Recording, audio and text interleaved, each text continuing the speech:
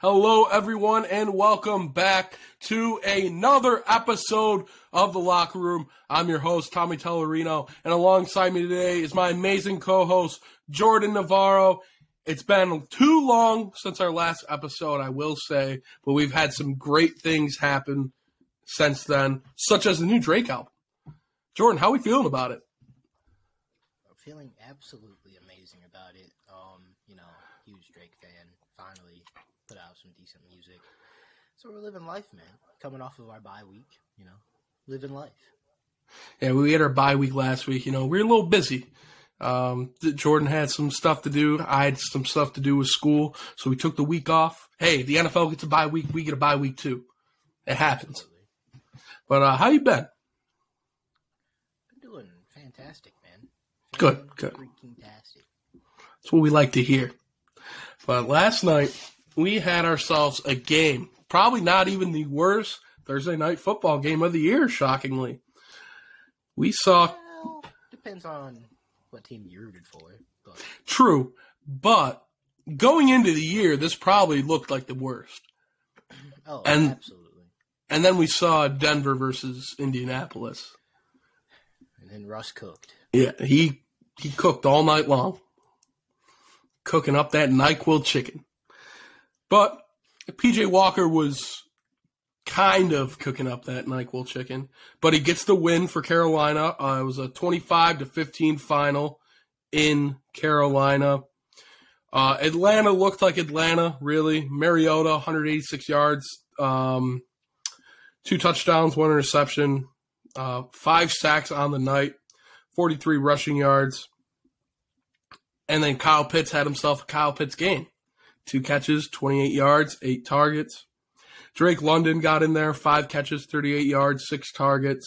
I mean, this is just pitiful. What is going on in Atlanta? Drake London and Kadeo Hodge caught the touchdowns for Marcus Mariota. Yeah, I mean, you hit it right on the nose. It's pitiful. Tommy, I don't know how much of the game you actually watched last night, continuously. I don't know if anyone watched the game continuously. They probably just tuned in when their fantasy players were on the field. Marcus Mariota ain't it. He's awful at football. He can't play the quarterback position. And they probably need to just bring in Desmond Ridder. You're not going anywhere. You're 4-6, right? Even if you somehow manage to win this division, because Tampa Bay is just incapable of doing anything, which they really haven't shown that they are, but that's besides the point. They're a better team than Atlanta across the board. What's the point? You're not beating anyone in the playoffs. Not even close. So it's time to punt. It's time to put Desmond Ridder in, see what he can do. Because I saw Marcus Mariota look awful, and I've seen him look awful continuously. I mean, it's sad at this point. He threw the ball 30 times, had 186 yards. And half of these targets to Kyle Pitts aren't even catchable, man. And it's a shock that he had 8 targets, actually. That's probably got him involved high. That much. Probably. I mean, this is just pitiful. It's pitiful. There's no flow in this offense. Because if the run game ain't working, the offense ain't working. Because you saw Cordell Patterson got shut down. Well, I was just about to Caleb Huntley ripped off a decent run or two. But, I mean, if the run game isn't there, there's no way for Atlanta to move the ball. There was 4 or 5 different backs at one point in this game for Atlanta, and none of them could get it going. I mean, Mariota was I think he might have been the leading rusher. Yeah, he had 43 yards. Yeah. I mean, it's very sad because, we're just wasting away Kyle Pitts. And I don't think Ridder will be worse than Kenny Pickett, worse than Mariota, or worse than Malik Willis, who we've all seen this year start. And even if he is, who cares? Yeah. You didn't. Go get a higher pick. Exactly. Just doesn't make sense. I don't understand why it looks like they're trying to compete when this team is not a piece away or 2 pieces away or even 3 pieces away. I mean, they're still in the middle of a pretty hefty rebuild, I would say, at least on the back end of their defense. And even in the trenches, I'm not in love with their offensive line. I think it's okay. But, I mean, Cordell Patterson, is he really someone you're going to build around? He's 31, going on 32. He's not. Got Kyle Pitts and Drake London. That's it. That's all you have on this offense. Whether they want to admit it or not, Tyler Algier, I think he's okay. I think he's a plod and trot running back. I don't think he's explosive. I don't think you're going to, go into next season saying, all right, he's the guy. They're going to bring in somebody. And honestly, I wouldn't be shocked if Bijan Robinson was there. I wouldn't be shocked if they took him because Arthur Smith wants to run the ball. So you might as well give him the best running back in the draft, right? I think Algieri, I think you got to hand over the reins a little bit more. I know Patterson was out, and he probably is the better back at this point. But are you really going to have Cordell Patterson in your future, like we said? Is it worth it? If I was Patterson, I'd leave. He could go into a playoff team, become a receiving back, and he'd thrive there.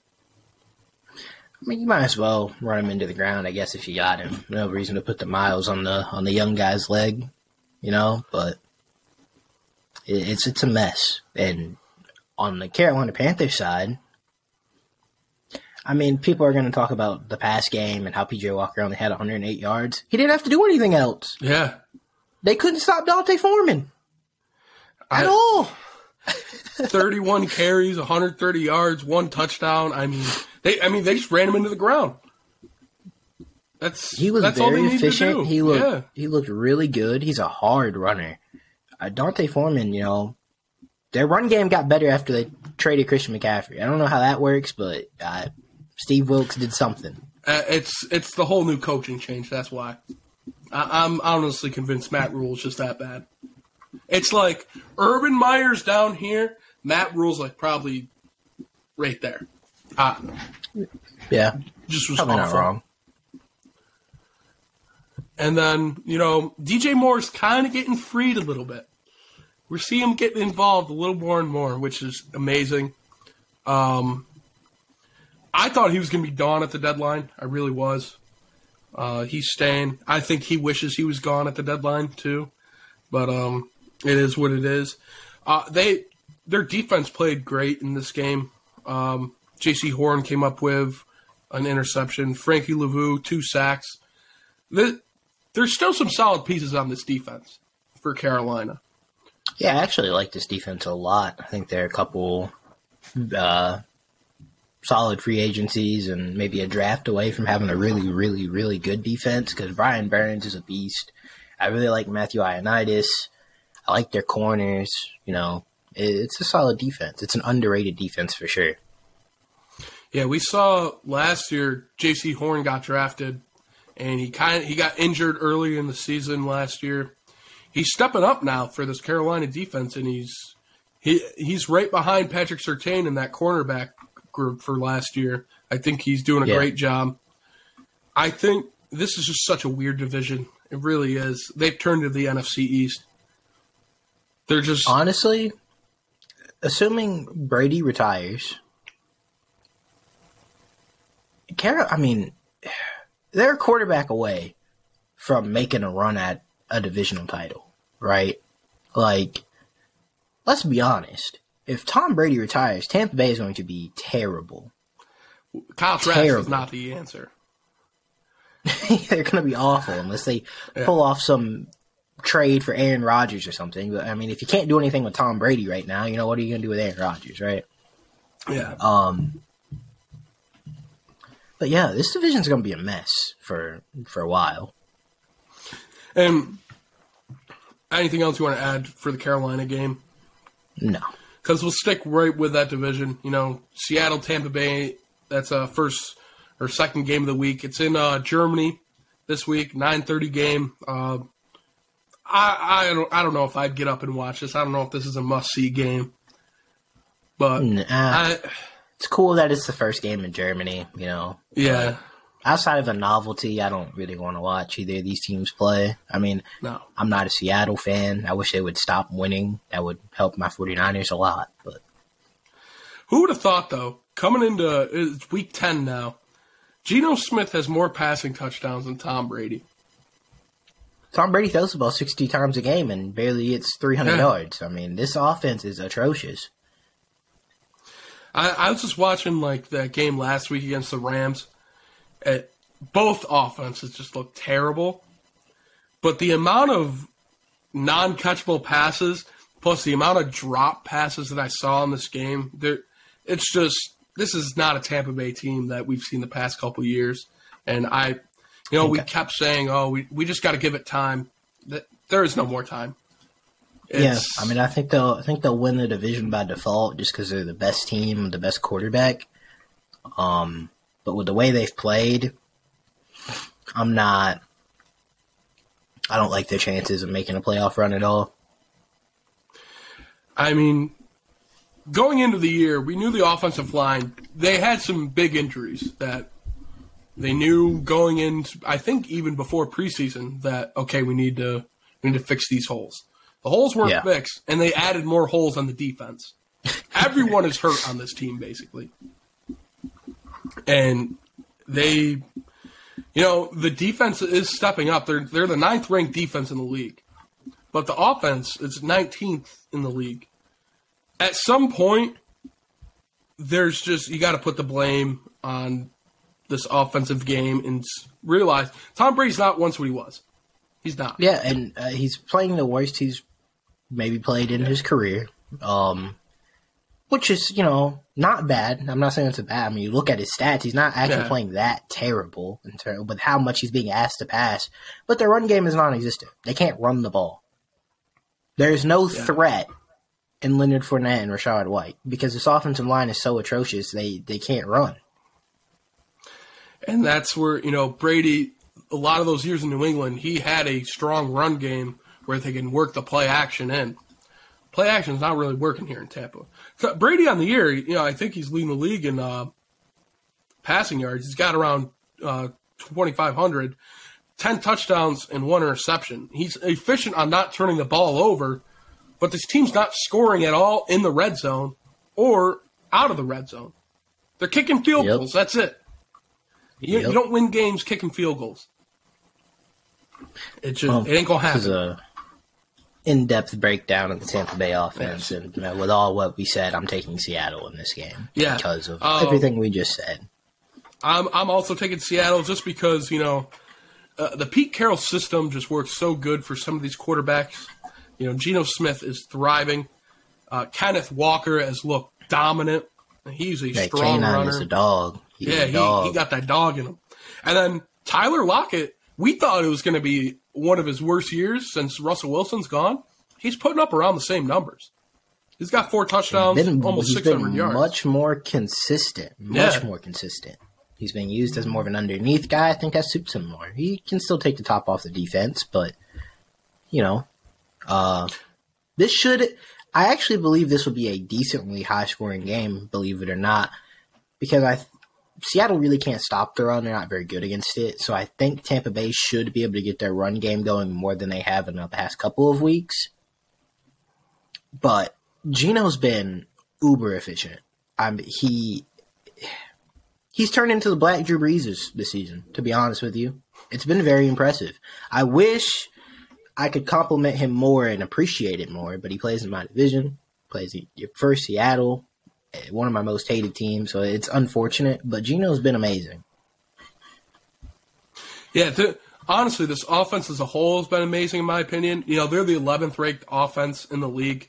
Going into the year, I would have told you probably bottom of the league, 20th at most, because this offensive line's not great, but they get it done.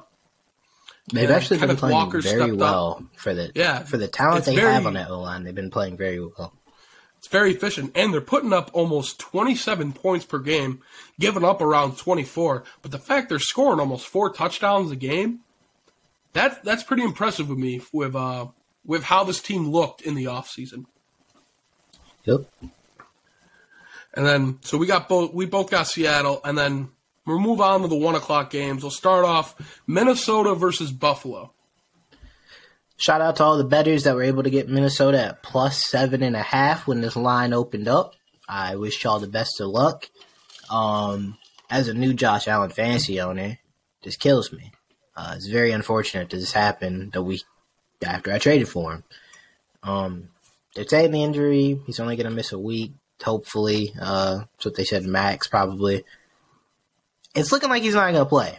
The line keeps moving down. It's at -3.5 right now for Buffalo. This game is in Buffalo.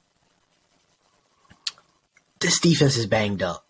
They're not going to have Jordan Poyer. Gregory Rosso, he's out. They got a lot of injuries on the defense.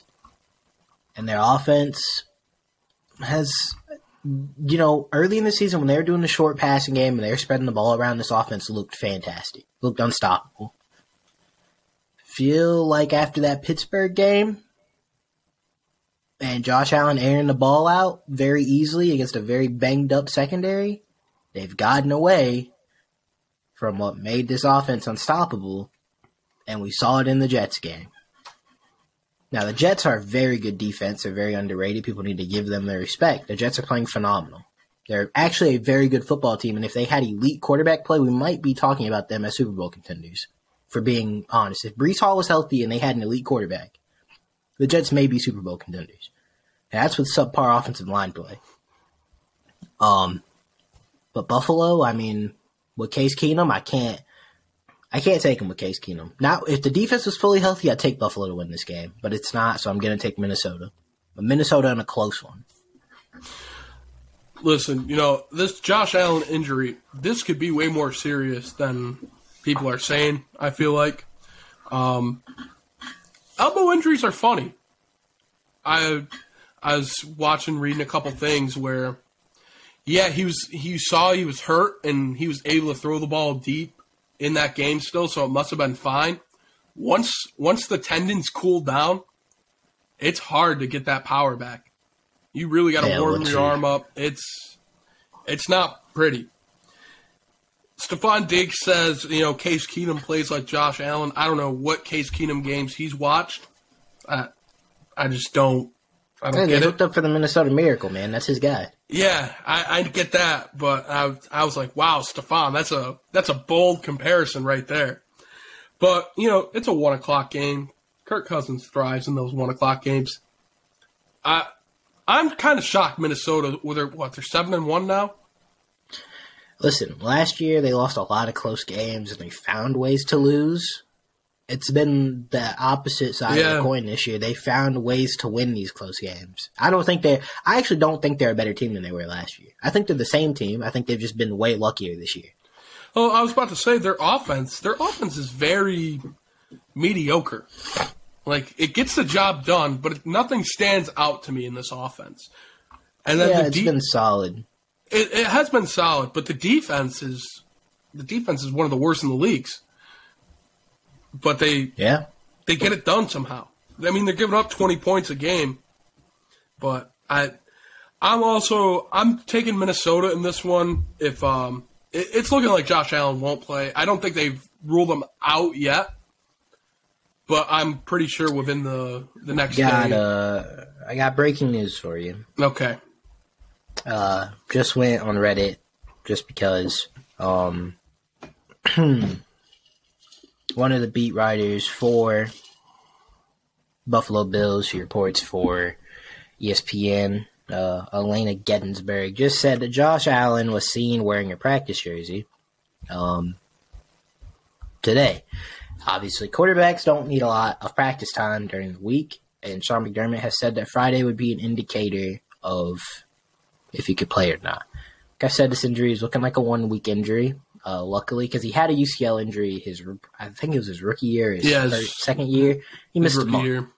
They said it's way less severe than that, and that it's just a slight sprain, and it's just pain management pretty much. But like you said, after that adrenaline stops and that swelling sets in, it is going to be tough for him to get ramped up. And if you're Buffalo, would you rather be 7-2, risking Josh Allen getting hurt worse, or would you rather be 6-3 and you gave him a week off and he's going into the next week, we'll say 90% healthy instead of 80% healthy? Honestly, I'd go the 6-3 because they're going to make the playoffs either way. Exactly. You're in a, I get that the Jets are close. If the Jets win and Miami, whatever has to happen there could be like a 3-way tie in the division, right? Close to it. I mean, Miami, the Jets, and Buffalo are all right there. So I get right behind them too. Yeah. New England is close. They're right there, y'all right? Can figure it out. Yeah, they're right there.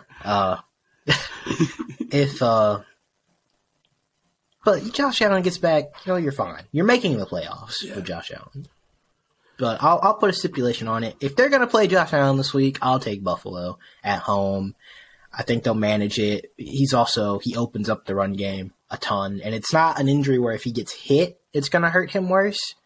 It's going to have to be like how he got hit in that Jets game. It's going to have to bend the elbow some way. But if he just takes a hit on the ground, he should be fine, right? So if Josh Allen plays, I'll take Buffalo. But I don't think he's going to play, so I'm going to take Minnesota. I'm also going Minnesota. I think either way, expect Nyheim Hines to get involved this week. Last week, first week with the team, not really involved. I think that's a huge addition for this Buffalo team, just because Devin Singletary's not the answer. James Cook is still young, so you got some more time with him. But Nyheim Hines, he opens up that pass game even more, in my opinion. Well, that's what I was going to say. I think Devin Singletary's fine as a down-the-hill, short yardage guy. But you get him in the pass game, and he's just not doing a whole lot. Nyheim Hines, he can do a lot out of the backfield in the pass game. And if Josh Allen does play, I do expect him to be very, very involved. I mean, either way, Case Keenum's going to check the ball down too. But especially with Josh Allen, I don't think they're going to let him air it out. Not very much. Yeah. They'll take their shots, but it's not going to be like the Pittsburgh game. Yeah. Because we know this Minnesota defense hasn't been great against wide receivers. Patrick Peterson, he's old, okay? He's playing better than he was last season. He's still got a little bit of juice left in the tank. But if a fully healthy Josh Allen was playing, this would be a game where Buffalo would be trying to run it up. Yeah. And then we got Detroit versus Chicago. Oh, boy. Holy heavens. They figured it out, Tommy. They figured it out. Matt Eberflus, listen. I drafted Justin Fields in fantasy off of one thing RG3 said. Swear to God. RG3 said before the season, he said they have made this offense to Justin Fields' strengths. They're rolling the pocket, they're getting him mobile, and they're getting him designed runs. Tommy, I love mediocre quarterbacks. They're my favorite type of quarterback. That's all I've ever known in my life. Best quarterbacks. One of my favorite coaches in the NFL is Kevin Stefanski. So I heard, roll the pocket out, get him mobile, play action shots. I thought, oh my goodness, with Justin Fields' legs, this is phenomenal. He's going to be a fantasy gold mine.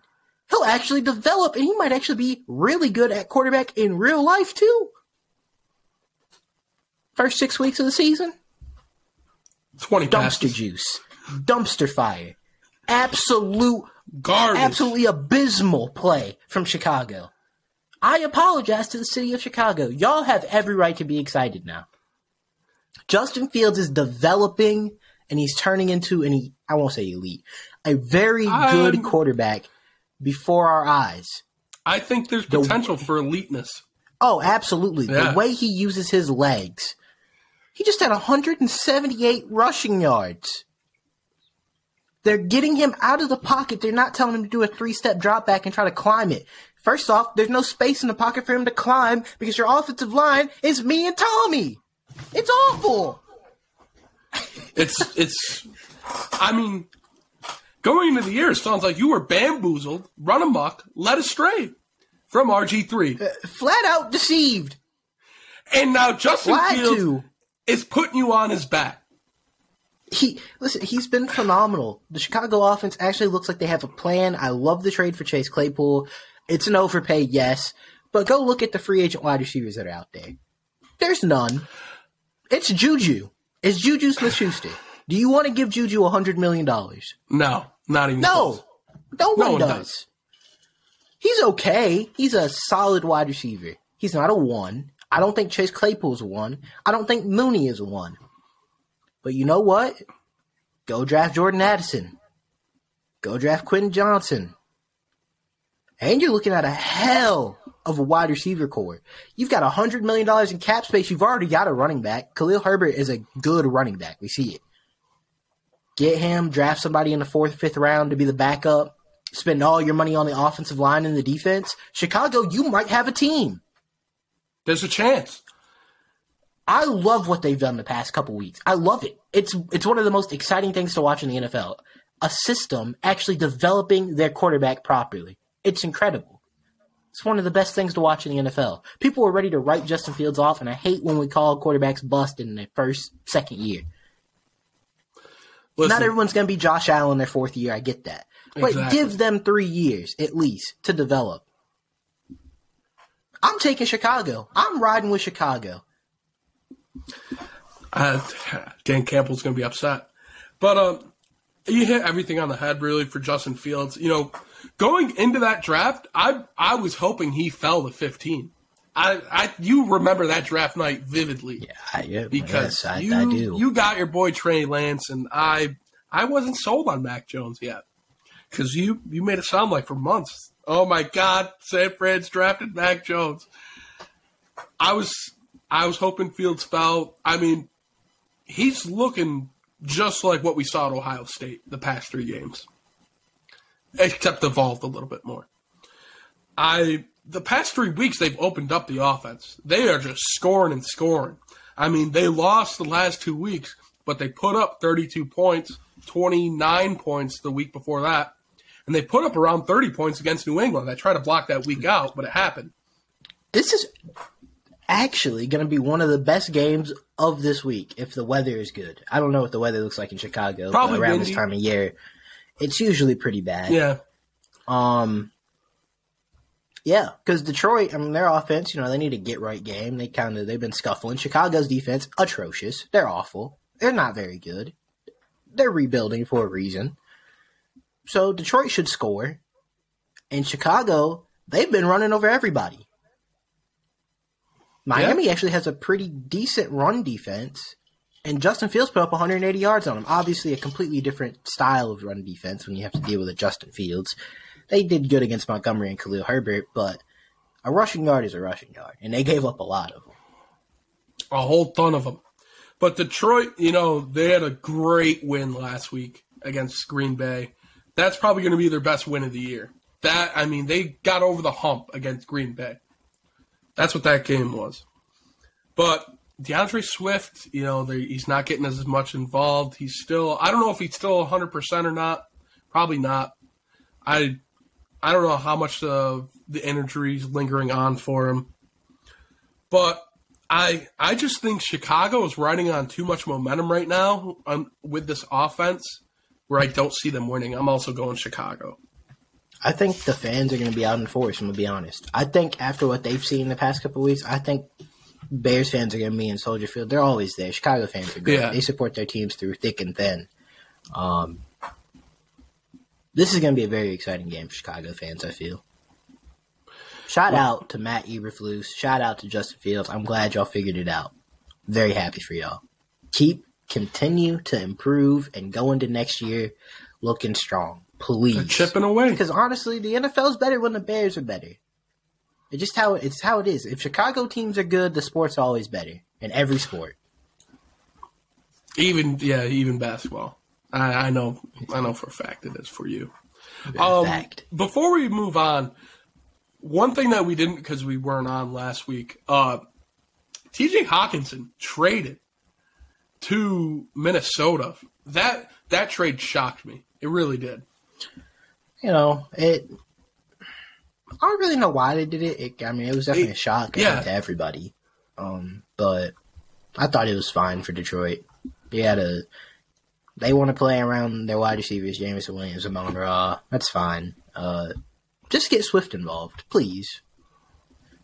Just back. They don't need T.J. Hawkinson's production if they use Swift and Jamal Williams, and they've got enough weapons without Hawkinson. Fair enough. And then we go Denver versus Tennessee in Tennessee. Coming off a bye week, can Russell Wilson figure out the recipe to a good offense? No. The Titans secondary has been mediocre. Denver should be able to exploit that. But the thing is, Denver's run game is going to be non-existent in this game because Tennessee might have the best run defense in the NFL. Derrick Henry back to being very king-like, very royal. His Highness, Derrick Henry, he's back. He's leading the league in rushing. And, this is Pat Surtain is the biggest weapon on Denver's secondary and their defense.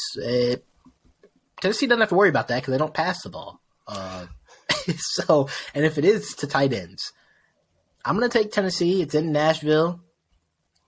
The state of Tennessee is having some very good football happen recently. I know they lost to Georgia, but hey, there's life in Tennessee. Yeah. Life in Rocky Top. I'll take the Titans in what should be a pretty boring game, to be honest with you. I was about to say, this is probably going to be a boring game. Denver, right now, they have the second best defense in the league. If Russell Wilson was anything like he was in Seattle, this team would be a threat. But, they wouldn't have traded Bradley Chubb. Yeah, I was about to say, Bradley Chubb gone in this defense, they're going to take a hit. Pass defense, run defense, it's both going to take a hit. Derrick Henry is going to be himself this week, I feel like. He might just run through this team. He almost did it. He basically did against Kansas City. I'm kind of shocked Kansas City walked away with a win in that game. Tennessee had them reeled. Well, they were pretty close. They just played too conservative, man. They played too conservative. Malik Willis ran 30 yards backwards, and the rest is history. But I think they're back to their old ways. Mike Vrabel he's the only coach left from that huge 2018 haul of new head coaches. Only one still is that team. I think you're going to compete in games when you have him as head coach. You're always going to be in the hunt. I think he's your favorite coach's favorite coach. Exactly. He's a man's man. He gets the best out of his guys. They compete with him. He's what Dan Campbell thinks he is. Wow. You didn't have to do my boy Dan dirty like that. I still love Dan Campbell, but he's dirty Dan. Killing me, man. There's no improvement from last year. I can't respect you that much. Well, he's got Jared Goff at QB. How much can you expect? Sean McVay made a Super Bowl with Jared Goff. He did, and they put up 3 points in that Super Bowl. I didn't say they won it. I said they made it. But I got Tennessee. You got Tennessee. Anything else you want to add for these two teams? Nope. Okay. Jacksonville versus Kansas City. Two high-powered offenses colliding. Jacksonville, they finally got out of the hellish side of their schedule. This will be a good stretch to see if Trevor Lawrence can develop into a very good quarterback or if he's going to be a game manager for the rest of the season. And for the Chiefs, their offense just keeps on humming, and they keep on doing Chiefs-like things, except for running the ball. They can't do that. Maybe they'll get it started against Jacksonville. I'll take Kansas City. I don't see Jacksonville winning this game, but I would like to see them put up a decent fight. Don't get blown out. Just put up a fight. I think it'll be a decent fight just because, Dougie P likes to air that ball out. He'll let Trevor Lawrence throw that thing. But Patrick Mahomes, he put on a clinic last Sunday night. I believe it was like 445 yards. I mean, honestly, I think this is the best version of Patrick Mahomes that we have seen in his career. I think he's the front runner for MVP right now. Kansas City, the second best offense in the league. They're putting up around 30 points per game. They're getting it done without Tyreek Hill, and that was the big question. I think this team right now is the team to beat in the AFC. I know that Buffalo beat them earlier in the year, and Indianapolis beat them earlier in the year. But I still think with how dominant they can look, this is the team you got to watch out for. As for Jacksonville, since we didn't talk about it last week, trade for Calvin Ridley. I think it's a solid trade. It's a good trade. Do you have any thoughts on that? You got Christian Kirk locked up. You got Zay Jones locked up. And now you're adding Calvin Ridley. Again, there's no free agent wide receivers outside of Juju, really. And this draft has been classified as kind of a weaker wide receiver class. I mean, you look at Keyshawn Butte, he's not really doing a whole lot. The 2021 tape on him is amazing. He looked like a very good wide receiver prospect, but he hasn't done anything this year. Jordan Addison got injured, and then you got JSN. He's been out the entire season. Quentin Johnson is, slowly but surely he's making his way up the wide receiver list, and a guy like Jalen Hyatt as well. So it's just kind of a mess in the draft as well. So I love this trade. It's low risk, low reward, I feel like, especially with all the protections and stipulations they have on the picks. Best case scenario, I think both teams win because Atlanta gets a decently high pick and Jacksonville could get a potential number 1 or at least a really good number 2. Calvin Ridley, he's a good wide receiver. He was starting to break out in Atlanta. Yeah, he's very solid. I think this was a good trade just because they have a really good wide receiver room next year. We talk about how Christian Kirk got overpaid, but even in Arizona, he was a good wide receiver. He was a great wide receiver too, in my opinion. I mean, he's getting targets. Calvin Ridley, I think, could put up amazing numbers as well. Zay Jones is ETN. there. Yeah, ETN. So they're surrounding Trevor Lawrence with weapons. So we're gonna see how good Trevor Lawrence is next year for sure. That could be the make or break year. You never know. And then we got Cleveland versus Miami. This, I believe, you're taking Kansas City in that game, right? Yeah, I got Kansas City as well in that game. They're just making sure. Yeah, I just feel like there's no stopping them. They're going to find a way to win. Yep. And then Cleveland, Miami. I believe this is Brissett's last game. Before, or is it 2 more? I think week 13. Week 13, okay. 13, Deshaun Cosby. I mean, Deshaun Watson. I think he comes back week 13 against Houston. Houston, we have a problem. But I think this is good. This could be a really good game. Yeah, depends on which Jacoby Brissett shows up. Yes. Chicago gave the game plan. Just get a Justin Fields and he can run for 180 yards and you'll be fine. They don't have that. They're going to have to rely on Nick Chubb and Kareem Hunt. I think the Browns always find a way to get their run game started a little bit, unless you're playing the Patriots. Miami, on the other hand, this offense, Tyreek Hill and Jalen Waddle are too dynamic for any offensive scheme to fail. That's what I've learned. Mike McDaniels, I think, is a very good coach. I think he's a very good coordinator. I think he can draw up a lot of really good plays. You saw 49ers offense kind of scuffle at the beginning of the season because he left and we were trying to figure out our run game. He's great at that. I just don't know if it's him or if it's just Tyreek Hill or Jalen Waddle because Tua's been very accurate. I'll give him that. He throws a very catchable ball. He's very good with anticipation. He can fit the passes in tight windows. He's not throwing it deep, okay? That's not happening. A lot of these are rack yards and yak yards, and that's fine because Tyreek Hill and Jalen Waddle are just that explosive. And as long as Tua plays, I just don't see Miami losing a whole lot of games. And I do like Cleveland's defense a lot, but it's going to be a nice sunny day in Miami Gardens. I'll take the Dolphins. I'm going Cleveland here. I think I'm just too big a fan of Chubb. I really am. I just think he's going to find a way. They'll run through this team. They don't have corners to keep up with both. But yeah, Denzel Ward is not. He's not checking either of these guys and shutting them down. I mean, he's fast, but he's not a shutdown corner. I think it's going to be a very close game. I don't know what the final score is going to be, but going back to your point about McDaniels, is it Tyreek Hill and Waddle being dynamic, or is it good coaching? I think it's a little bit of both. Yeah, same. I think they still don't have a great run game.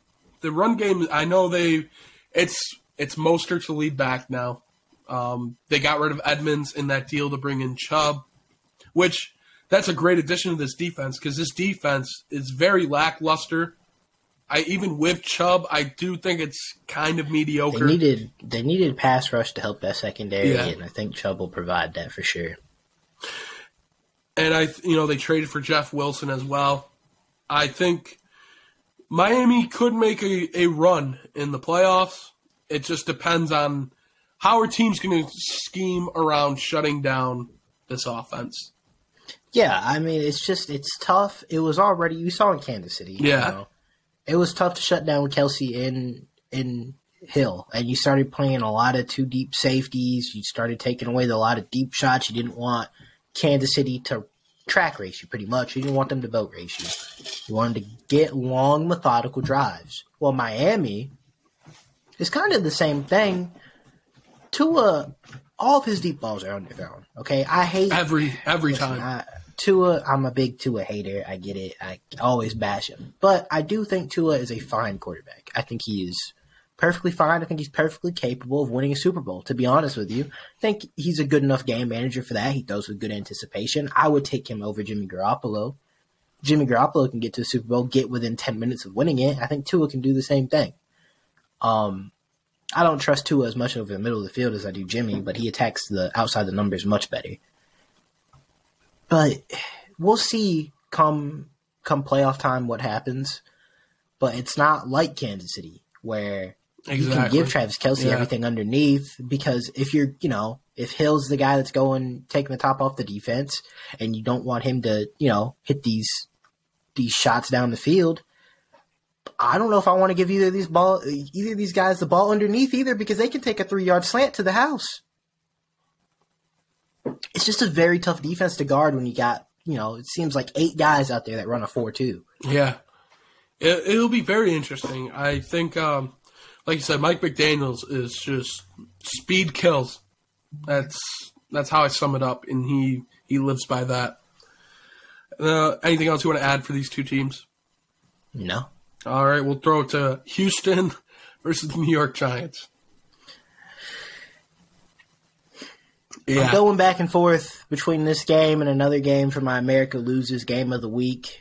I really hate to put noon games because there's just so many different options for America to watch at noon. But I mean, good God, I gotta go.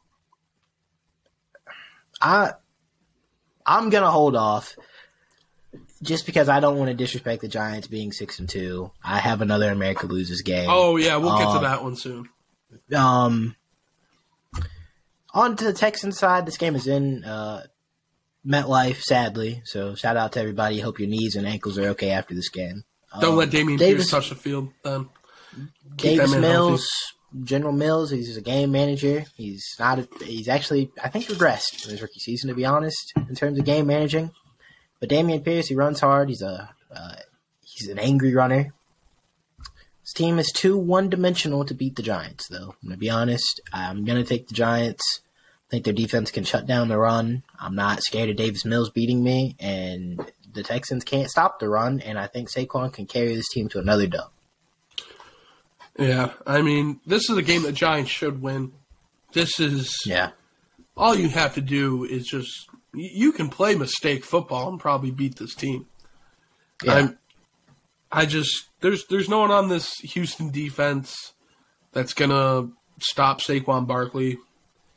Brandon Cooks is gonna play, but I don't think it really matters. I really don't. Pierce, I don't see running through this defense. He'll get his touches, he'll get his yards, but I don't think he'll have. I mean, he had a great game against Philly. I mean, he was just running up and down the field. I don't think we see another thing like that this week. It's possible, but very, very unlikely for me. I'm also going Giants. This is just an easy comeback game for the Giants. They lost against Seattle. I believe they're coming off the bye week now. It's a good warm-up, I'll say, for their next couple weeks. Yeah, and you get another week to get Wan'Dale Robinson, the guy they drafted, to get him involved, and the team should just look better all around.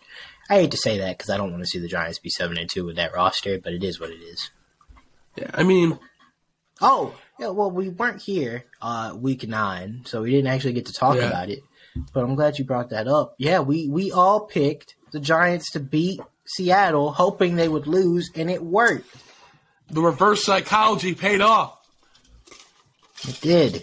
Gotta That's love how it. much we hate the New York Giants. Yes. I don't actually hate them. I don't like seeing bad teams with good records.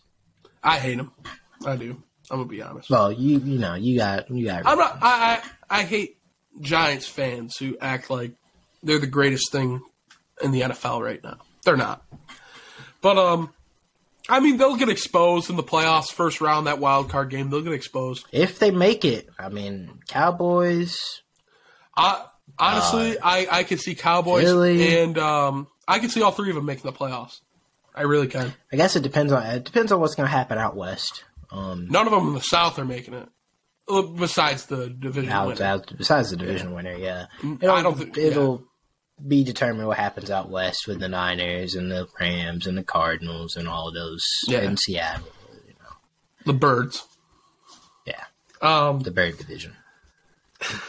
Noah versus Pitt. I mean, this line is very fishy to me. The Saints are favored 1.5 going into Pittsburgh.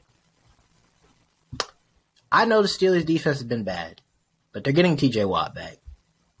T.J. Watt on 10 snaps can make a bigger impact than maybe any defensive player in the NFL. Yeah? I'm going to take Pittsburgh because I don't like that 1.5 line. I don't like the Saints being favored. I don't think they're very good. Now, Andy Dalton is fine. He can take advantage of bad defenses, but I actually don't think Pittsburgh's defense should be nearly as bad. You know, let's say TJ Watt plays 50% of the snaps this week.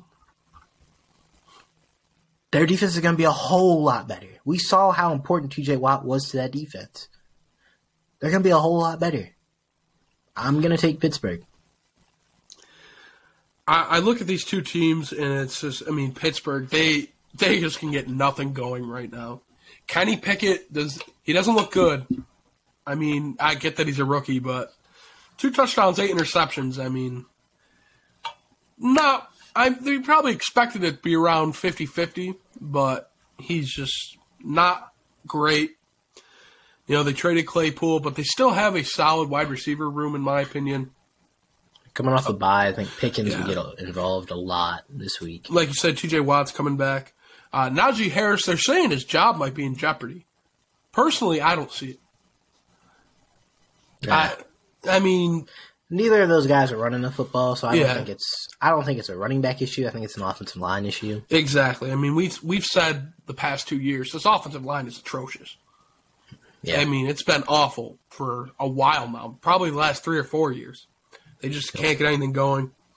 New Orleans, I think they're kind of getting the ball rolling a little bit in a little bit better direction. They have the 6th best offense, 11th best defense. I think I got to go New Orleans here. I think they'll find a way to get it done. I think, Olave's just been great. Kamara, great. Taysom Hill, he's a playmaker as well. There's just so many playmakers on this team, Jordan. It's going to be hard to stop. Yeah, we love Taysom Hill here. Yeah, I'm sorry, I had to throw that one in there. Phenomenal football player. He's just so amazing. He's so he gets the nitty gritty done. I mean, all right, let's move on. He's a gym rat. We're in the Legion Stadium in Las Vegas, Nevada. Yeah, we've got the Raiders versus the Colts. I'm gonna be honest. I didn't write anything for this game because I don't know what's going on. This is America's loses game. Yeah. America loses game of the week. Sam Ehlinger taking on the Las Vegas Devontae Adams. Hunter Renfro's on IR. Darren Waller's on IR. Doesn't matter. They weren't getting the ball anyway. They got rid of Jonathan Abraham. Yeah, I mean, Derek Carr's going to target Devontae Adams 25 times. They're going to run Josh Jacobs 16 times, and the final score is probably going to be like 7-3. The Colts are bad. They have Jeff Saturday. They're atrocious. They got the morale booster in Jeff Saturday. Shout out to him. I'm glad he got a head coaching job. He doesn't deserve it at all. But, hey, Colts guy, he's, really, really embraces the Colts brand of football. He's, O-line guy. We're not going for it on 4th down. We're not going for 2. This is going to be a field goal only game for the Colts because we know they're not putting the ball in the end zone. Not even Give me close. Vegas. I'll take Vegas, but I expect the Colts to look better just because it's Jeff Saturday's first game, and I think he'll rally the troops a little bit. He'll get that offensive line looking a little better. It's hard to be as bad as they were. Yeah. But, what's this game mean if Vegas does win? They're 3-6. This is the most pointless game on the schedule. This is why it's America's loses game of the week. It's not, neither of these teams are exciting. And I'm only taking Vegas because I think their offense is a little bit better. Just a little bit better than the Colts. Not by much. Not by much at all somehow. I mean, he's a good coordinator. We'll leave it at that. Yeah. We'll leave it at that. Head coaching's not for you, Josh. Go back to offensive coordinating. They'll take you back in New England. I'm also going Vegas because they have Devontae Adams. That's all I'll leave it at for them. I don't want to talk about this game anymore. Anything else you want to add? No. All right. We got Dallas versus Green Bay, 425 game. Green Bay is lost. They avoided a major injury with Aaron Jones. It looks like he's probably going to play this week. So that's lucky for them. They lost Romeo Dobbs. The rest of their team has just been banged up. Allen Lazard's still banged up. Aaron Rodgers probably going to target Allen Lazard exclusively in this game, I would assume. From the Cowboys side, Zeke should be back. Him and Pollard, one of the best 1-2 punches, just because Zeke is so good in short yardage and getting in the end zone, and Pollard does everything else better, except for pass pro. Yeah, Zeke is a phenomenal pass pro back still. The Cowboys are getting it rolling a little bit. They're getting it going, and just like last year, people are calling them Super Bowl contenders. We'll see if they play Daddy Shanahan in the playoffs again. Probably not, but this game is in Lambeau. Can the Packers protect home field? Probably not. I'll take Dallas. This Dallas team's coming off a bye. I'm glad you brought up Zeke and Pollard. Like you said, probably the best 1-2 combo for running backs. I honestly think by the end of the year, if Zeke plays the rest of the year, they probably could both be 1,000 guys. I wouldn't be surprised. We'll see what Zeke's knees look like. Hey, they're crunching as we speak right now. You can hear it all the way in New York. But, Dak, he hasn't looked great since coming back. I know he's airing the ball out a little bit in Chicago. He doesn't make good decisions with the ball. He's not accurate. I'm not sold on Dak Prescott. I don't think he leads this team very far. But there's talks of Odell Beckham signing with Dallas. If that happens, I think there's both positive and negatives. Positive, you get another playmaker. Because CeeDee Lamb right now, he's not a wide receiver 1. They should have never traded Amari Cooper. They wouldn't be in this situation. Amari Cooper's probably better than OBJ in this point in his career. It doesn't. OBJ going to Dallas doesn't really change that team for me, to be honest. I think they stay the exact same rank. I think the negative, if he is on this team, you're not going to be able to run the ball as much because you're going to be trying to air the ball out a little bit more. And I think they got a good thing going with Pollard and Zeke. This is what you have to run your offense through. There's just the wide receiver room's not that good. I don't think Dak is that good in high-pressure situations. I think if you want to be competitive, you have to rely on the run game. That's their bread and butter. It always has been. Going back to the 90s, it always has been. I mean, that's how they created dynasty. I'm also going Dallas in this one just because their defense is so it's very dominant in some of these games. Micah Parsons is putting on a show for Defensive Player of the Year. I mean, he's just all around the field, getting in the backfield, running down running backs. That was a great trade back for him. They probably could have drafted him where they were, but they knew Philly needed a receiver. My opinion, that was one of the best trades for each team on draft night. I think both of them walked away with a win there. But give me Dallas. They're only giving up 16 points in a game. And Aaron Rodgers is not what Aaron Rodgers was. I mean, we've seen him. It's the lack of weapons. Even if Aaron Rodgers was Aaron Rodgers, he's got Sammy Watkins. I mean, no, you're not winning with these receivers. Well, why are you replacing Devontae Adams with Sammy Watkins? As a general manager, you've seen Sammy Watkins somewhat play. He's not on the field most seasons, and you decided, yeah, that's going to help our team. The guy was probably going to play, 7, 8 games? Listen, Allen Lazard is okay. He's probably a fine wide receiver 3 on most teams. And Romeo Doubs could develop into a guy, he's not this season, maybe not even next season. But he has talent. I can definitely see it. Christian Watson can't catch. He looks like a spitting image of Marquez Valdez-Scantling. It looks like a 1-for-1 replacement, to be honest. Now, he's got uber potential. He could definitely develop into a phenomenal wide receiver. He's got all the skills that you want. He's tall, good catch radius, great speed, but he doesn't run very good. He doesn't run good routes at all, actually, right now. And he can't catch. He's not creating any separation outside of burning people. It's MVS. It's a worse MVS at that. Robert Tunyon's still coming off of that. Mercedes Lewis, okay, really? I'm relying on him to get 2 catches a game. And then A.J. Dillon is not being involved because they want Aaron Jones out there because he's just a more dynamic player, and this offense is lacking so much they have to have Aaron Jones on the field. They can't afford to go these short yardage packages and, run A.J. Dillon. He's just not dynamic enough. And they don't have enough playmakers outside of him to have him on the field more than Aaron Jones or even in a 50-50 split. So, even like I said, even if Rodgers was playing at an MVP level, this offense is devoid of any talent outside the quarterback position and running back position. Do you pack it in if you're Green Bay? No, you got to keep going. There's no packing it in. What are you going to do, trade Aaron Rodgers? And what's the point? If he leaves this offseason, fine. If you trade him in this offseason, fine. But you're going to have to roll with what you got this season.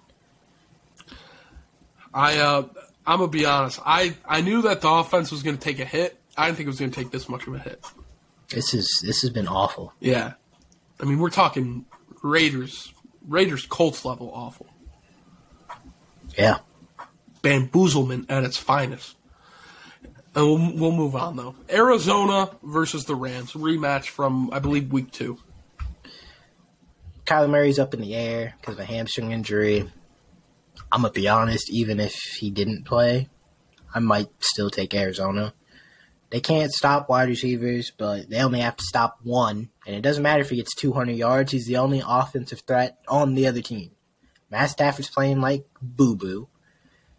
They say Kyron Williams is going to start this week. Listen, I'm a huge Kyron fan. Came from Notre Dame. He's nothing more than a situational back. He's really good in pass pro. He's probably be a good receiving back. I don't see him being a difference maker. Tyler Higbee, MIA.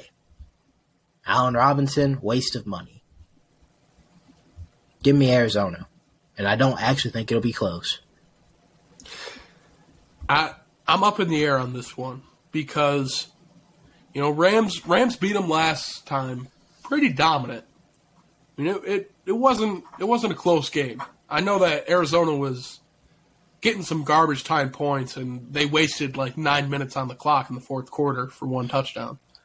But the big difference in that game, they didn't have DeAndre Hopkins. Nope. And DeAndre Hopkins has been DeAndre Hopkins. He's came back and looked just as good. If Kyler Murray plays, give me Arizona. If he doesn't, I'm taking the Rams.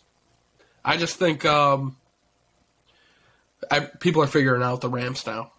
The offensive line is terrible. They just have to get to Stafford. He's always been a gunslinger, so they're going to force some turnovers. And we got the Sunday night. This game got flexed into Sunday Night Football. You want to take it away? Oh, how glorious it is. San Francisco. We're at home. We're in Santa Clara, California.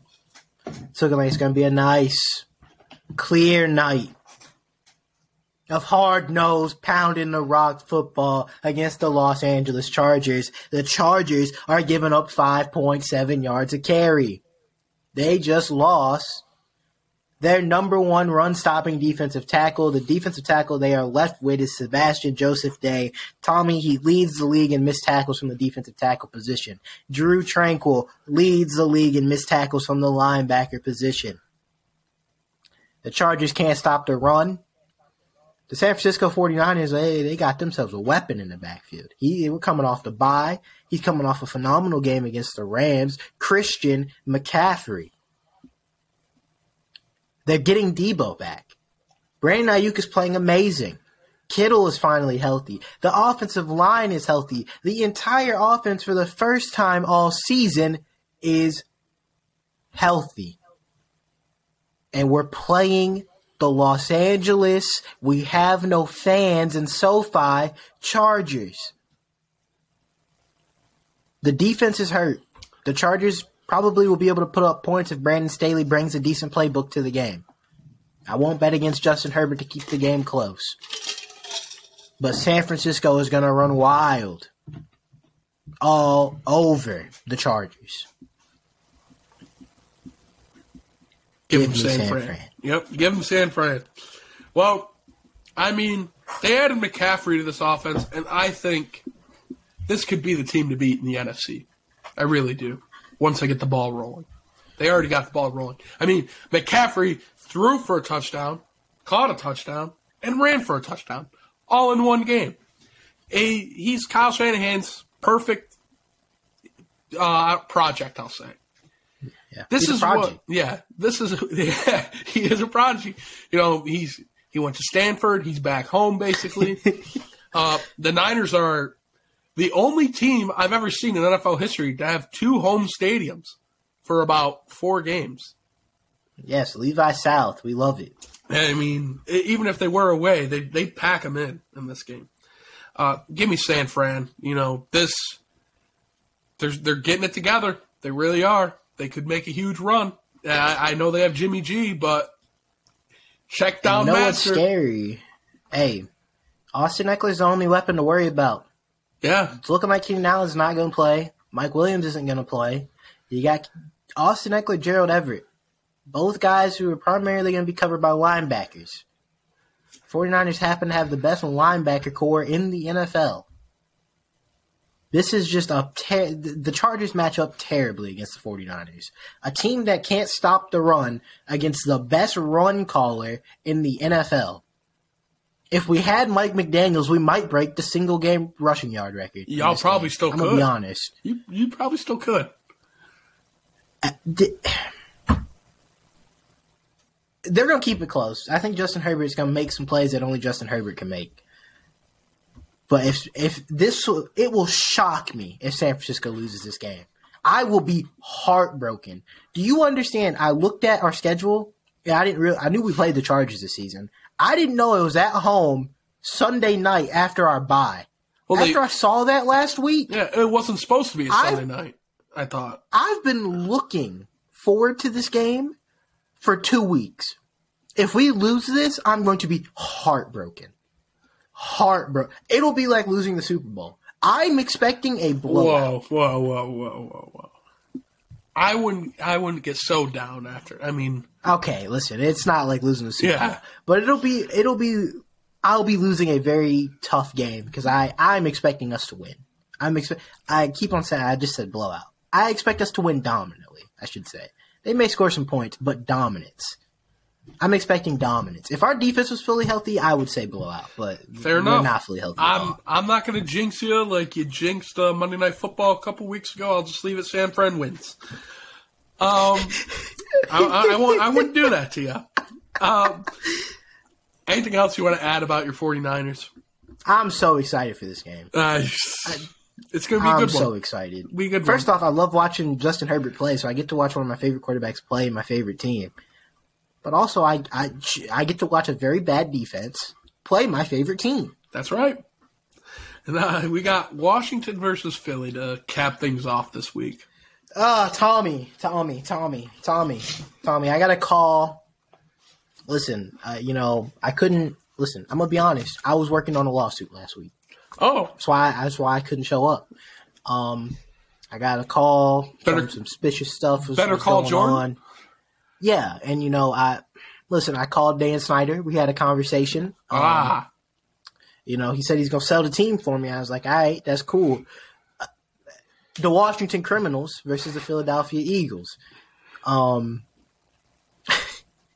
Commanders are a mess. It starts from all the way at the top to all the way at the bottom. They're a mess, organization-wide. This offense is stinky poo-poo. This defense, mediocre. The front office, criminals. The executives, criminals. I mean, this is Washington corruption at its best. This is D.C. corruption. They fit right in with the government. It makes sense they play in D.C. The Eagles are 8-0, 4-0. They took what they learned from the White House and just added it to the football team. It's genius. Eagles are 4-0 at home, 8-0 overall. They're favored by 11. 11. Listen, I don't know if it'll be 11. I think Washington has moved the ball better with Taylor Heineke, at least more consistently. Well, we know how. Yeah, we know how. I mean, okay, we know how. Taylor Heineke's no convict, okay? He's playing with passion, and he plays the game the right way. He's a good man. You leave him out of this, Washington. Don't corrupt him. Terry, I'm not sure if your contract's valid. To be honest, I don't know. Get out of there. They paid you. I don't know if they had the money to pay you. I don't know what's going on. Fraud. They're saying corruption. They're saying a shadow operation. The NFL's covering something up. Craziness. It's just best if you retire and then come to San Francisco. Just come on over. You have enough we'll in take San care of you. You have enough in San Francisco. All right. He's going to New England. All right.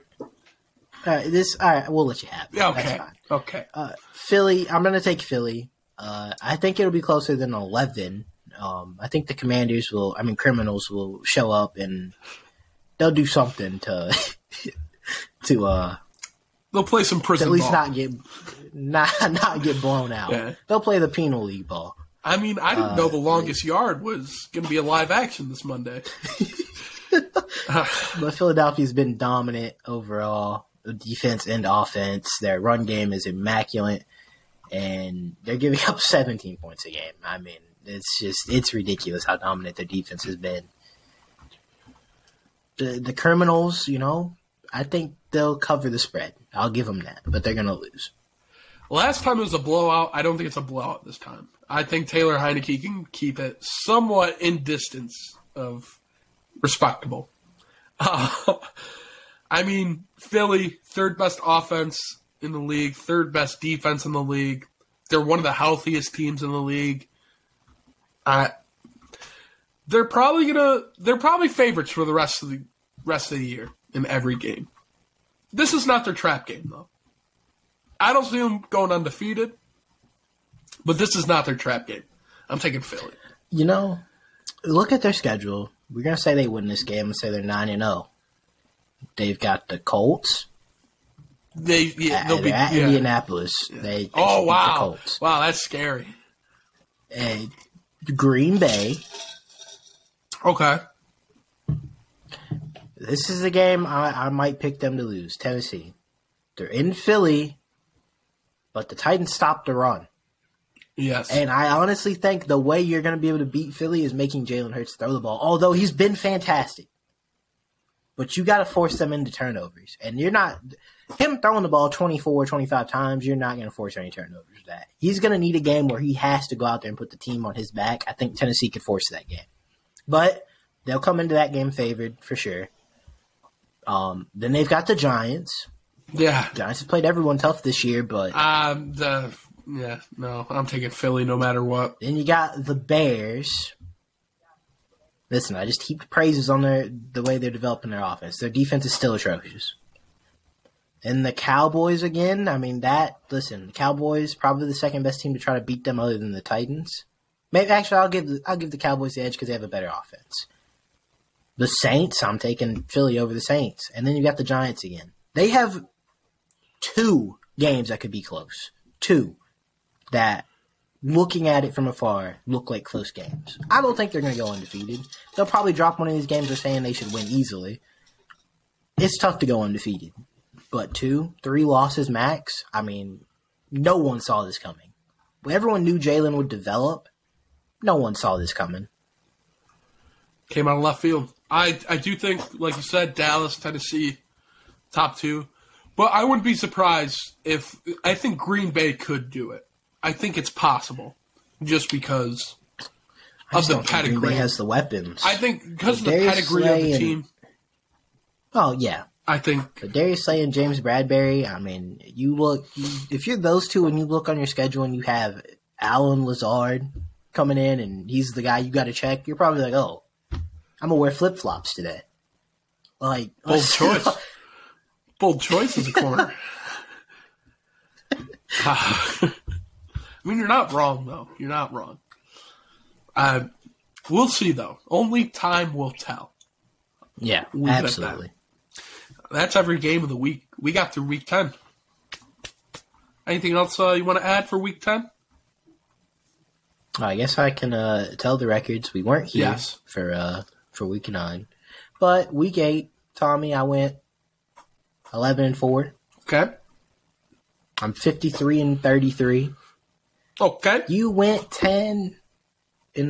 I'll take that. I had a rough 2 weeks prior, so 52-34. I finally passed you. Adam went 7-8. It was rough. He's 29-27 overall. What are how much am I behind? 1 or 2? One game. Oh, that's one game behind. Respectable. I finally passed you though. Finally ahead. Hey, it's not over yet. Adam's giving me. Hey, it's not. Adam's giving me his picks. I have them. We just heard our picks. So we're gonna put something on this. Who leads at the end of the year? What are we doing? $1? Something off the dollar menu at McDonald's? Dr. Pepper? What's going on? You need more Dr. Pepper? What are you giving me when I win? Oh, whoa. No, I don't. I'll get you a nice New York Yankees championship banner you can hang in your room. When? When are we getting one of those? Oh, wait, you already have one. Never mind. Well, I guess I can't get you one now. I'll get you a nice mini San Francisco football. How about that? Oh, that's nice. And I'll sign it. It'll say Tommy Twinkle Toes. Oh, you'll sign it. I'll sign it. Yes. Very well-known San Francisco 49ers player. Yes. Now, what would I get if I won? A firm handshake. I'll take that. You're going to shake my hand through a computer? I'm there. I'm there. I want to be there for that. But I think that's it for this week. Anything else you want to add? No, we chilling. We mopping, Put that on. That's all we have for today. Thank you for tuning in for another episode of The Locker Room. Glad you listened. We'll see you guys next time. Peace.